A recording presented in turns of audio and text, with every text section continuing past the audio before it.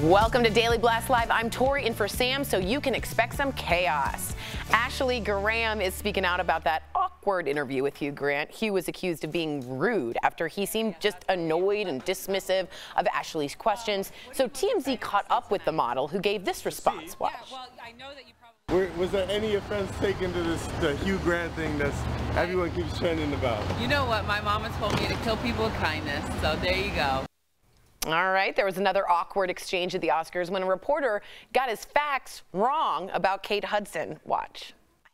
Kate, you know what it's like to win an Oscar. Hi, Ronnie Rose. I've never won an Oscar. I gave you one in my head. In my head. But I'm sure it's amazing. Ooh, what do we think about those? I think the gentleman we showed second has a little bit more seasoning in this business, and you would think that he would kind of know that. With the Ashley Graham, I think that she handled it well. I hope she learned from that.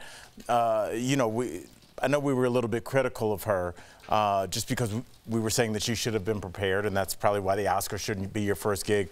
But I think what we saw was two different examples of how you can handle somebody making a mistake, how vulnerable they are in that moment, and how gracious she was, and how Hugh just really humiliated her. So, you know, removing the person, I think it's how you handle it when you have somebody's kind of dignity in your hands. It says a lot about you. No, I agree. I think anytime an actor or a singer, whoever's coming on, they're coming on to promote something that they have going on, even if it's promoting themselves. I feel like there's an unspoken contract that you have between the interviewer and the person that's being interviewed. And I can think of times where, especially early in my career, and I still do some silly things, but like early, I would really mess up. You know, like I would say things that were just not supposed to be said. I giggled, I was nervous, there were all these things. And there were people like the Lionel Richies and the Mariah Careys who would come in and be like, it's okay, where are you from? You know, like calm me down. Yeah. And then there were some other people who were like, that was the dumbest thing I've ever heard, like to your face, and you're kind of like, I thought we were going to get a name. No. Sounded like one was coming out. I'll tell you on later. Okay. Well, this isn't the first time there have been awkward moments on the red carpet. Check out this moment from the 2012 Oscars with Sacha Baron Cohen and Ryan Seacrest. Watch. I hate seeing these. The interesting thing is it's actually made by South Korea. No, sorry. You've got Kim Jong. Hey, you've got Kim Jong-il. Oh, God. There was also this moment at the SAG Awards in 2014 where Mayim Bialik had to defend her intelligence. I loved this one. Watch this. Being on The Big Bang Theory, how many people, not that you aren't a genius, but how many people think that you can solve calculus at the drop of a hat? I actually was trained in calculus for several years. Yeah, I'm a neuroscientist, so you may not have known that. Yeah, I knew you were some kind of scientist. I'm a neuroscientist. Yeah, I can do calculus. Okay. I can do that. I knew you were some kind of scientist. You were some kind of My research. You're right. In fact, I read those books were her college books on in the Big Bang Theory. They just used her textbooks. Wow. Very cool. Finally, last year, there was this moment with Will Smith, no, not that moment, and Jada talking to Laverne Cox. Check this out. This will hopefully be your year. We love you. Thank you for all the years of joy you've brought us. Thank you. We can't wait for more Red Table Talk and more entanglements and no more entanglements. No more entanglements. Oh, I'm one of those people that can't watch stuff like that. What do we think about these moments? What do we think? What do you think about the last one, Jeff? It just seemed like as an interviewer when you don't have any words and you know something dumb is coming out, so you're like, and we don't want any more of your wife cheating. You're like, why did I say that? But I don't mean to bring it here, but can certain people say certain things and get away with certain things? Well said. You know what I mean? I think certain people get more heat for saying things, right? And other people, had that been me to say that to Will Smith and Jada, that would have been a lot different. Right. I'm just saying. Cancelable. No, yeah, I mean, well, it would have been different, but it's still like, I think what we keep seeing with all of these is it seems like people that have not done their research And because of that, after their first initial question, they don't have anything else in that bucket. So after they go, can you do science? I was trained in science. Oh, no. They don't have anything else to say. I don't know if this is necessarily a preparation thing. I do think, I was going to call you Anthony. I think What's up, girl? Clip that one. Look, I already feel cooler. Jeff is right. Like, certain people are going to be allowed to ask certain questions. For sure. There's going to be a decorum because there's a trust there.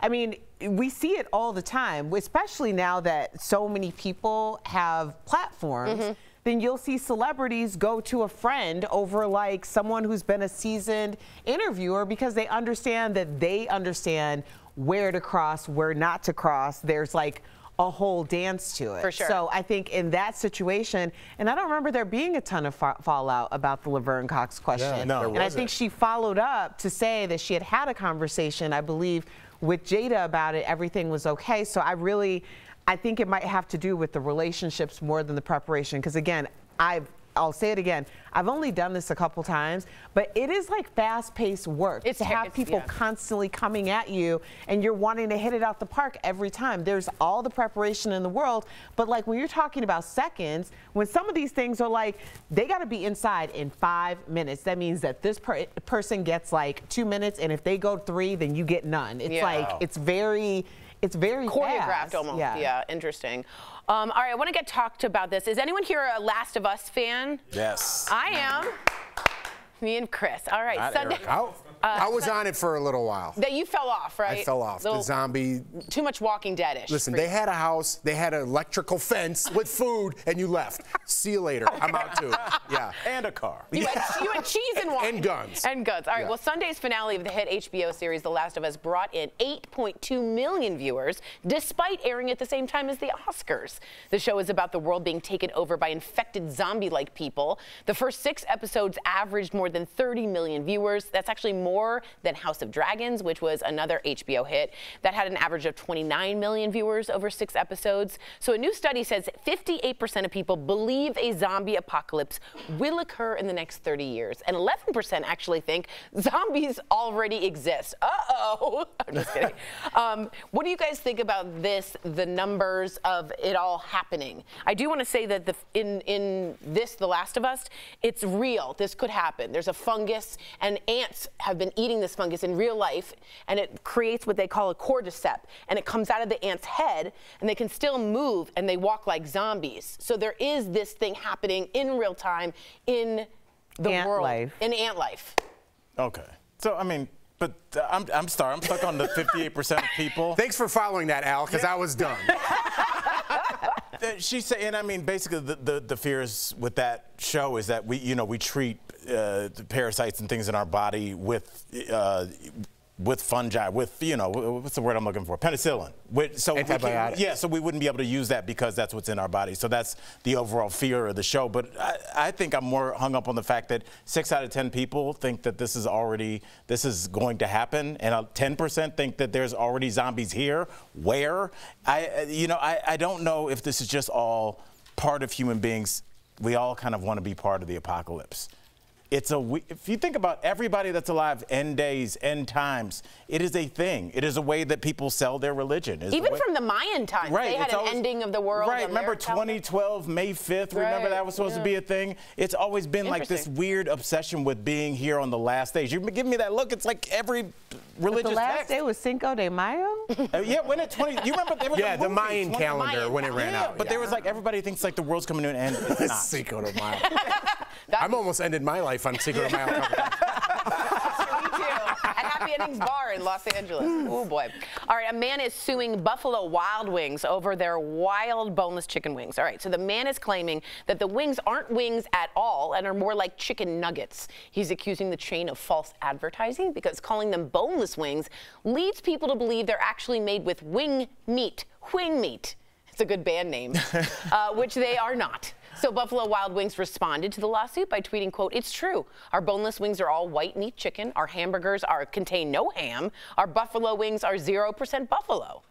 So what do we think? Do they have a court case? I think people need some more business. Like, you have too much time on your hands, sir. Honestly, what are we doing? This is what we're taking. It's a money grab. Court. It's a money grab for sure. It seems like he's it's not gonna win. clogging the judicial system. Fair. Fair. Yeah, no, you're exactly right. This person believes in zombies. This is the people who believe in, like, seriously, these are the people, and then companies have to acknowledge people like that right now. It's just like we are in a crazy zombie-like time. I don't believe in zombies, but the times are so crazy that corporations have to acknowledge like this person that means nothing with this crazy idea and like getting lawyers involved and be like, does he have a case? Do we have to pay this guy out to make him go away? It's even crazy to fathom. Like he kind of does have a little. No, he does not. They serve wings there. Right, they serve wings. Right, when you call it a wing or a wing and there's no wing meat, does it not have a case of false advertising? But I don't know. Why does it have an H in it? I don't know. I like saying wing meat. Wing meat sounds fun. No, is there any way that could be you had to settle because this guy is a Cape Point? I don't think so, because I don't think that they invented the idea of calling it, you know, the boneless buffalo. I mean, I had that. There used to be called chicken tenders. But I think socially, we've all developed certain words that may not be exactly descriptive of the food, but that's just like socially how they're referred to. And when you hear boneless wing, you know what it is. It's kind of a silly term, but I don't think it's like able to be prosecuted and like run through our legal system.